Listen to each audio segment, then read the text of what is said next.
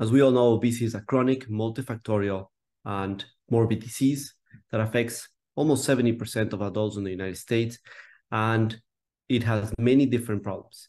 In the most recent years, there has been a lot of attention to obesity because of the new medications that have been approved, semaglutide and tirzepatide. Hello, my name is Andres Acosta. I'm an associate professor of medicine and consultant in gastroenterology at the Mayo Clinic in Rochester, Minnesota. And I'm an obesity expert.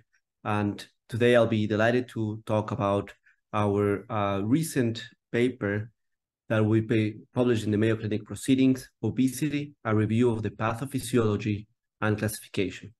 But so we thought it was timely and appropriate to review the literature about the pathophysiology and classifications of obesity for all of us who are seeing patients with obesity to understand a little bit more the context of this disease, as well as put it on the context of the management that we're talking a lot lately with all these different medications that are either approved already for the management of obesity or in the pipeline to be approved. So for that reason, in this review, we like to highlight first the definition of obesity, that so many people think that obesity is a disease, and we define obesity by body mass index. But in reality, the disease of obesity is not defined by body mass index, but the definition of obesity is when the excess of adiposity increases the health risk. That's what the World Health Organization tells about obesity.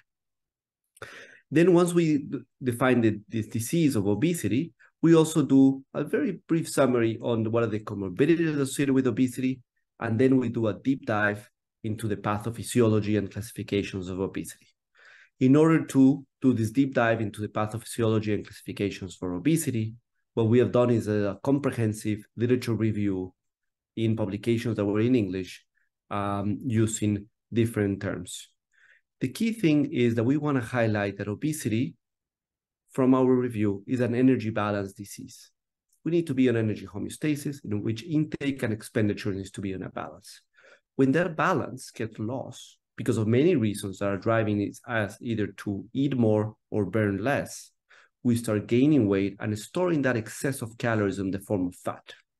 So we first cover the energy regulation, all the way from the genetics, the regulation of food intake, how the environment is affecting our energy balance, how are the key components that regulate our energy balance, not only from the intake side between our gut, adipose tissue, and our brain, but also we cover the other side of the question, which is the resting energy the expenditure side, sorry, including the resting energy expenditure, the physical activity, and exercise. We try to do a very comprehensive analysis of all these things that matter in the path of regulation of food intake, including also a significant emphasis on the stomach and hormones that play a major role in the regulation of food intake, and as well as are targeted for therapies such as enteric hormones, such as the GLP-1 hormones, or the GIP hormones that are now targeted for treatments, as well as treatments for bariatric surgery and bariatric endoscopic procedures. I think it's important that then we do a deep dive into the central regulation of how the brain regulates appetite and appetite regulation. And if any of these pathways in the brain are not working appropriately because there's a genetic mutation or there's something that has affected that area of the brain, it will tend to drive us to overeat, gain weight, and then develop obesity. Subsequently, we do a different take into looking at why obesity then becomes into a risk factor for many other diseases. And now that we understand that you may gain weight because of many reasons, we need to understand that then that excess of calories will produce a local and systemic inflammation that will drive insulin resistance, lipid accumulation, cellular metabolic dysfunctions that will release inflammatory adipokines, produce inflammation, and then eventually that inflammation will continue into this vicious cycle, as we explain in our figure 2, that's showing that is what drives these patients to eventually develop type 2 diabetes, heart disease, and many types of cancers. Now, not everyone with obesity have inflammation at a certain point. but they are at high risk of developing these inflammatory reactions and then develop this adiposity toxicity, and then develop inflammation that leads to other diseases. And finally, we do a more evaluation of how obesity has been classified into different ways to look at obesity.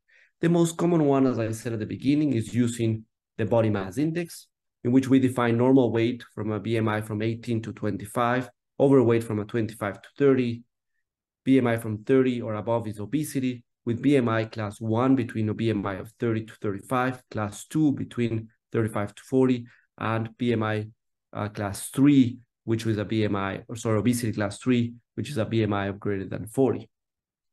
We also introduce terms that are beyond BMI, such as waist circumference, and then we try to explain in this review the terms about metabolically healthy and unhealthy obesity. Those who have metabolically unhealthy status of obesity are the ones who have a higher risk of developing insulin resistance, or who already have insulin resistance, inflammation, metabolic disease, and cardiovascular disease.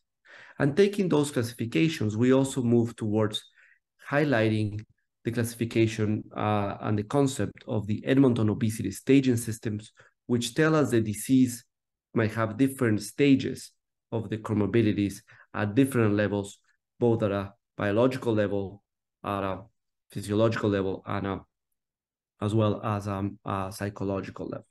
So those are different ways of addressing obesity, and we highlight these things. And finally, we cover a work that we've been doing in the space of obesity, which talks about obesity phenotypes and how we've been classificating obesity based on the unique pathophysiological characteristics of patients with obesity, and based on that classification, how we have shown in different randomized trials as well as real-world studies the outcomes of how we can improve outcomes in a phenotype-based classifications.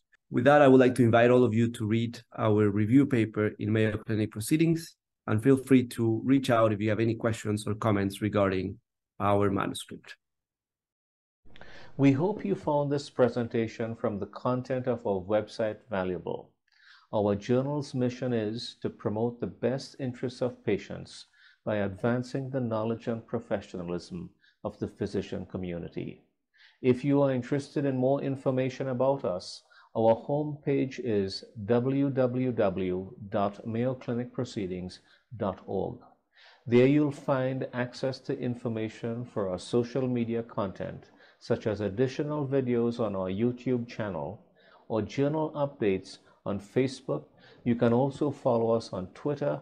More information about healthcare at Mayo Clinic is available at www.mayoclinic.org. This video content is copyrighted by Mayo Foundation for Medical Education and Research.